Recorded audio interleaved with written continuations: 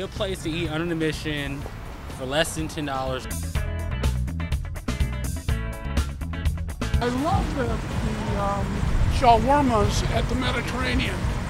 I'd say that. What do you like about it? Delicious lamb. Truly Mediterranean, and you can get shawarma in there. They do lamb shawarmas and chicken shawarmas depending on the day, and they cost about $8, and they're freaking amazing. It's, you know, obviously, you know, Middle Eastern food. I call it kind of like the Middle Eastern burrito. A Santa Neca and get some pupusas. You can get a couple for like, I think like $5 or $6. They have revueltas, which has pork, beans, cheese. They have just cheese. They have bean and cheese. Pretty much any Salvadoran place around here, you get some pupusas, you get filled up, and it's cheap.